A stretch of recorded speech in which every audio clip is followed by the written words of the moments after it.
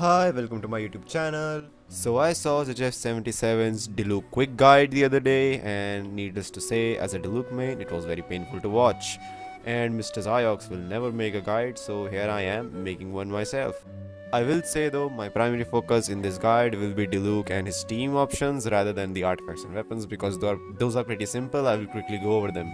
But before we get into it, I would like to say thank you to all of you that watched my last video. I was not expecting that many views.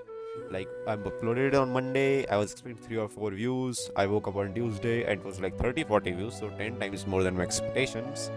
But then I woke up on Wednesday and almost 600 views, oh my god. And you guys even left comments, so shout out to everyone who left the comment. Like, honestly, I'm very surprised, because that was not even an actual objective analysis video. I mean, it kind of was, but it mostly was my subjective opinion and my grievances with Xianyun. But if I'm being a little objective here, then I will say Xianyun will definitely raise Diluc's floor in terms of power level. I just don't see her raising the ceiling, that's all. But let's save that for when Xianyun actually releases. Now, I would say though, before we get into the guide, it's not really possible for me to fit almost every single team variation that's out there in a single video. So if there are some variations that I do not include on this video, or things that I do not mention in this video, it's either because I think they are not worth the effort, or I just forgot about them, so make sure to leave a comment. So let's start the guide. In terms of artifacts, there's really only 3 options for Diluc. First is Crimson Witch of Flames, obviously, the second is Gilded Dreams, and third is Marechaussee Hunter. The artifacts are pretty straightforward. You use Crimson Witch everywhere else. If you don't have a good Crimson Witch of Flames, then you can go Gilded Dreams in his Vape, Melt or Burgeon teams. But if you're using Furina, then go Marechaussee, that's it. Now in terms of artifact stats, you always want to go with Pyro Damage Goblet and Crit Rate or Crit Damage Circlet, depending upon whichever you need more to make a balanced ratio. However, with the sands, it's kind of a little tricky. It honestly just depends upon your team buffs. If you have a lot of attack with your team buffs, then you should go EM sands, and if you have a lot of EM buffs in your team, then you should go attack sands. I personally do not run EM sands, I run attack sands because I have an okay-ish amount of EM within my substats, and then I also have C2 Kazuha and Bennett on Instructor giving me more elemental mastery. And for Vape and Melt, elemental mastery will fall off pretty hard after 300 or 400 EM, so the attack percent gives a better result. I will say though, it doesn't really matter that much whether you go with attack sands or EM sands, your damage is going to be very similar. But if you do wish to min-max, then I would recommend you use the optimizer for your specific case. For the weapons, Diluc is not really a character that's reliant on his weapons.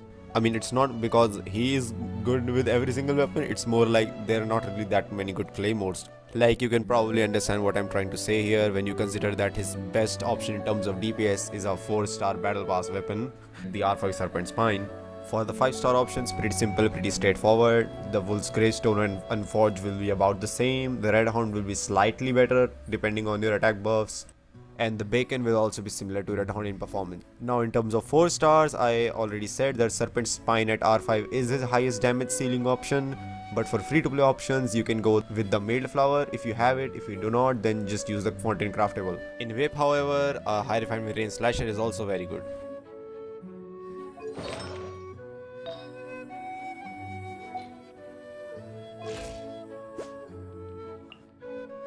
Now let's get into the teams. There will mainly be 4 types of Diluc teams you can play. First is the Burgeon team, second is the Mono Pyro, third is Vape, and fourth is Melt.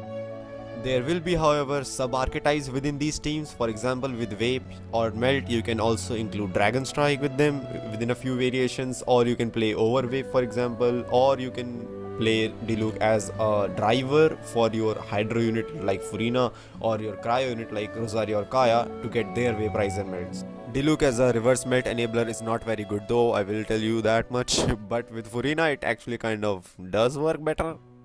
But I do not recommend any of those because Xiangling exists. Let's first start off with the Mono Pyro, the simplest one of them all. You pair your Diluc with an anemo unit, Bennett, and Xiangling, and that's it. Just play around. There's no really any kind of difficult swirl setups you have to do. It's just one element that you have to swirl, so it's pretty easy, and you just make sure to snapshot Bennett's buff on Xiangling's Pyronado, and that's about it. You can just go unga bunga and mash your buttons, it will work. Now let's get into the Burgeon archetype. Now there are mainly 3 types of teams you can do here. First will be double Pyro, where your Bennett C6 helps your Diluc to get a better uptime on his Pyro infusion on his normal attacks, and also act as a healer because Burgeon does self damage. I would like to mention first though that no matter which archetype you choose, make sure your Hydro is Xingqiu, because Yelan's Hydro application is not enough. I mean, it is enough, but you will feel the downgrade very much. This is because Burgeon teams tend to trigger burning on enemies, which is 2 units of Pyro. I mean, it's not 2 units of Pyro, but it acts like 2 units of Pyro, so you will need a lot of Hydro in order to put out that burning and then generate seeds as well. The second team, which is my least favorite one of the Burgeon sub-archetypes, is the double dendro. Now, why do I not like double dendro? It's because the more dendro aura actually aids in prolonging the burning, and you need even more Hydro to break through the burning and generate more seeds. It's playable, you can do it, but honestly I would not recommend it. So let's move on to the third Burgeon sub-archetype, which is actually my favorite, and it's double Hydro. Now in this team you can actually run Yelan, but your second Hydro also needs to be applying some form of Hydro, like Kokomi is good enough for that. But if you are pairing with like Mona or Barbara, then no, that's not going to work very well. There are mainly 2 ways to build a team like this. You can either put your healer in your dendro slot, so like someone like Baiju, or if you can put your healer in the Hydro slot, like I mentioned, Kokomi. So try to mix and match these combos and see what works for you. Now let's get into the more juicy part, which is the Vape teams. The primary structure of a Vape team will be an anemo unit, Diluc, a second Pyro unit to allow you to get your VV, and a Hydro unit. The anemo option will generally be sucrose or kazuha, the Pyro option will generally be Bennett, and your Hydro option is mainly one of the 3, Xingqiu, Yelan or Furina. However, there are other Hydro options you can use, like Diluc can even vape everything, even with Barbara. So if you want to do that, sure, go ahead, but it's not a really recommended option. Other Hydro options that are good with him though include Mona and Kokomi. I do not have Kokomi, so I will not be able to show anything with her, but it's basically pretty simple. You just keep refreshing her jellyfish and let Diluc vape. You can also give her TDS if you want, and then pass the buff. I will be covering the main Hydro options that I think are actually worth using and make a good team with Diluc. For the anemo options, it really depends upon your preference. If you want to use sucrose or kazuha, both have their own advantages and disadvantages. For example, against a C0 kazuha, sucrose does give you a better buff for both your Diluc and your Xingqiu to hit bigger numbers. Kazuha on the other hand will give you better personal damage and a better grouping.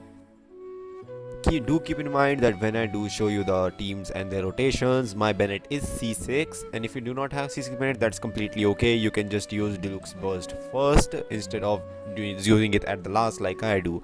However, I will recommend you activate your Bennett C6 if you want to play Diluc, because it significantly improves the quality of life and your combos. Now let's get into the Hydro options. So first off is obviously Xingqiu, the premier Hydro unit.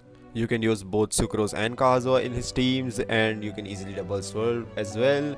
The main thing to keep in mind with Xingqiu teams is his rain swords that can mess with your swirl setups, so you have to play around with that. Also, double swirling is a very important skill to have for playing these kinds of teams, because it greatly increases your team's overall DPS. There's 2 main types of rotations you can do with Xingqiu. One is if you have like multi-wave content where the first wave is not that tanky, then you can do a quad wave setup with Xingqiu's E, so you can unload like a lot of damage outright and delete that wave and then continue with your rotation.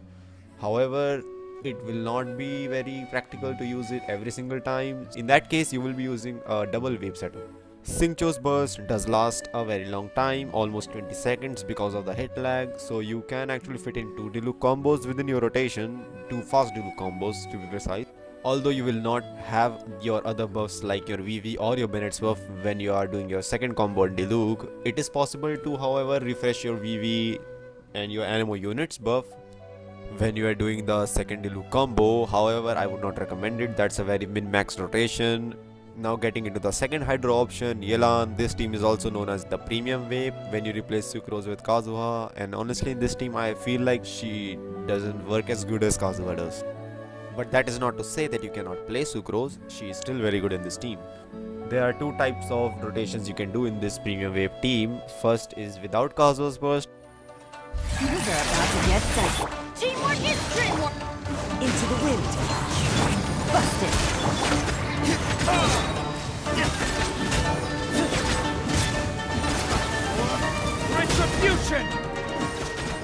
And the second is with Kazuha's burst. Things are about to get dicey. Blood's hot. The birds come. Teamwork is dreamwork.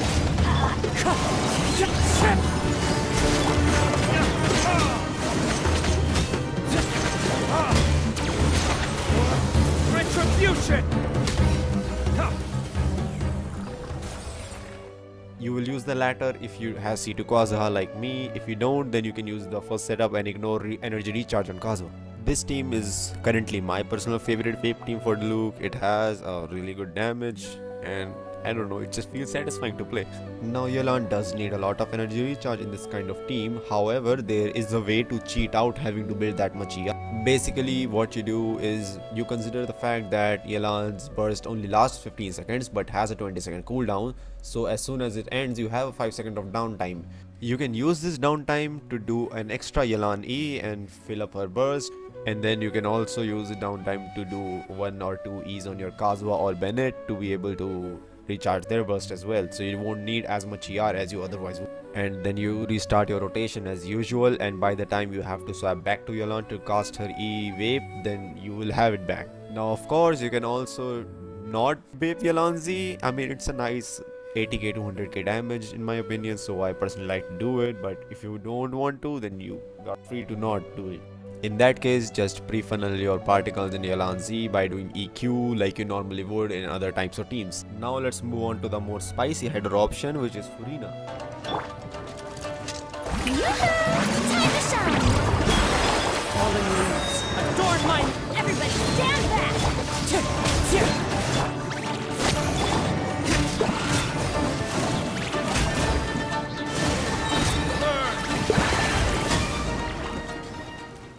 The DPS output of this team is very close to the Yelan Premium Vape team as well, so it's up to your preference or the units you have available. The setup is fairly simple, however the timing is very important because Furina does not apply Hydro at fixed intervals. For a couple seconds it's very fast, for a couple seconds it goes very slow, so yeah, you have to keep that in mind. As far as I know, it's possible to infuse your Kazuha's burst with Pyro and still be able to maintain Hydro on all of your enemies when you are in AoE. But if you are in single target, then I would recommend infusing his burst with Hydro or just not using it at all if you don't have C2. Light it up. Go in.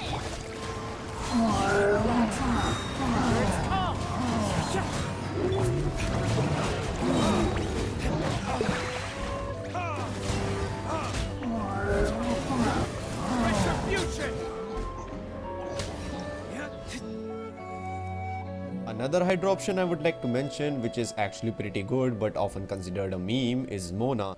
Mona has just enough uptime for you to get all your Diluc combos vapes, and she greatly buffs your damage as well. And in this team, sucrose is very much an upgrade to Kazuha because of her more valuable buffs. The only real issue I have with this team is Mona's energy requirements are kind of too bad, so you want to use Fab on her, you can go TTDS. If you somehow manage to get enough energy recharge, then sure, but like, go Fab. Now let's get into the melt teams. Now melt teams tend to be a lot strict with your combo timings, so having C6 Bennett here greatly improves your DPS and your quality of life. But if you don't have it, you can still play it, it will just not be as good, and honestly I would not recommend you try melt teams before you get C6 Bennett. Now Vape team does have a higher single target damage output despite having good AoE coverage nonetheless. That's because Xingqiu, Yelan and Furina, all of them only have a single target damage output. However, melt teams do not suffer from this weakness. In exchange for lower single target damage, you get better AoE. Now let's talk about the melt team that Zajef used in that Diluc quick guide, which is pairing Kazuha and Rosaria. I strongly recommend you do not do that because it's one of the worst pairs. If you want to use Rosaria, then change your anemo option to sucrose. And if you want to use Kazuha, then change your Cryo option to Kaeya. Or you know, some other Cryo option that I will mention shortly. The reason you do not want to pair Kazuha and Rosaria together is because their Cryo application kind of falls out of sync midway, and then you will be left with awkward timings with your melts. Like if you saw Zajef's video, then you know what I'm talking about. It was kind of scout for him to do. Now let's start off with the team variations. First off, using Rosaria as your Cryo option. In this case, I strongly recommend you pair her up with sucrose. However, keep in mind that the rotation will change depending upon if you have C2 sucrose or if you do not have C2 sucrose like me. Primarily, this team is played with C2 sucrose, however I do not have it, so I have an alternate rotation you can do. But obviously it's not as good as the C2 sucrose variation. Moving on to my favorite Cryo option to pair up with Diluc, Kaeya, Mr. Balls. Now he works with Kazuha a lot better, which is why I like him more because I also like Kazuha more. And he does give you a higher ceiling if you vertically invest into him because he can dish out a lot of damage. Kaeya's E also applies to units of Cryo, so you can remove Pyro aura easily if you sometimes mess up your rotations. Next Cryo option, which I do not like personally that much, is Ganyu, mainly because of her RNG in the Cryo application. The setup is fairly simple and the team is easy to play as well. However, I just do not like it because sometimes even with the same setup you might miss some melts because Ganyu's burst just refuses to apply Cryo.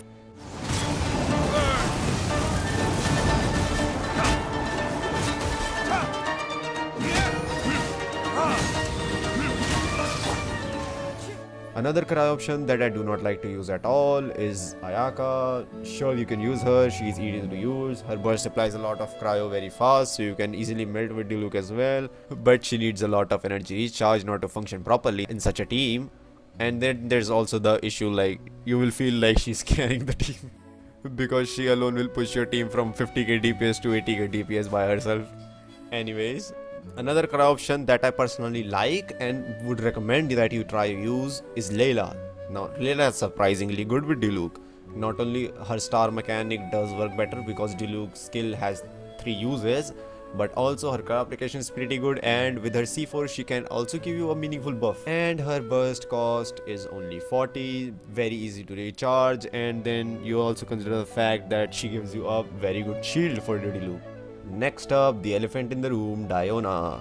Now, she is terrible for a regular melee team, however for Dragonstrike, she is really the only option. Her Cryo application is pretty bad, but her shield gives you the movement speed buff you need in order to do Dragonstrike, and then her C6 also gives you a very big 200 EM buff. Now in this team, Sucrose with C2 is better than Kazuha because you can get another extra melt and her buff is just more valuable overall. So yeah, but I do not have C2 sucrose, so I use Kazuha. Now double Cryo is also a fairly good option for a melt team because you can easily get your melts, you don't have to worry about VV setups at all, so yeah, pretty easy to use. However, do not use the Rosaria and Diona together to do Dragonstrike. It works, but it's not like very good because the timing is very awkward. I have tested a lot and it's really awkward, do not use it. So that will be it for the mainstream Diluc teams. Some honorable mentions are Overload team with Chevrolet or Over Vape team with Fischl or Raiden as electro support. But if you wanna use Raiden for just her E and to support Diluc to get in overloads, then I will sure. But I would only recommend you go with Fischl. Another honorable mention is Double Hydro where Diluc get carried. Yeah, not gonna sugarcoat it, he gets carried. And then there's also some other wave variations where you can use double anemo, or instead of your anemo unit you can use Diona shield to be able to do Dragonstrike. Not really that good to be honest, I would not recommend it. Your overall damage output remains the same if not lower. If you do wanna play Dragonstrike Vape team, then the best option for it is unironically Amber with C6 and LG, so she can provide you with Pyro to enable your VV, and she can also give you movement speed buff so you can do Dragonstrike. So yeah, that will be about it for my Diluc guide. Let me know if I missed anything important, and now I can finally sleep in peace knowing that the world does have a good Diluc guide. But yeah, jokes aside, no hate to Zajef. You can't expect everyone to know everything. I don't know a lot of things that he does, and he probably doesn't know about Diluc as much. So yeah, what matters is that at least Zajef tried to make a guide, unlike a certain someone who promised to give us a guide but hasn't given it for like 3 centuries now. So yeah, so that's about it. Like and subscribe. Oh, and before I go, make sure you press that bell button because once 4.4 drops, I'm gonna be dropping banger after banger. I will pull Xianyun and Gaming when they release, and I will make a full analysis video of them. And I will also make a, you know, that mystery Messiah ultimate carry for Xianyun, his updated guide. So see you next time.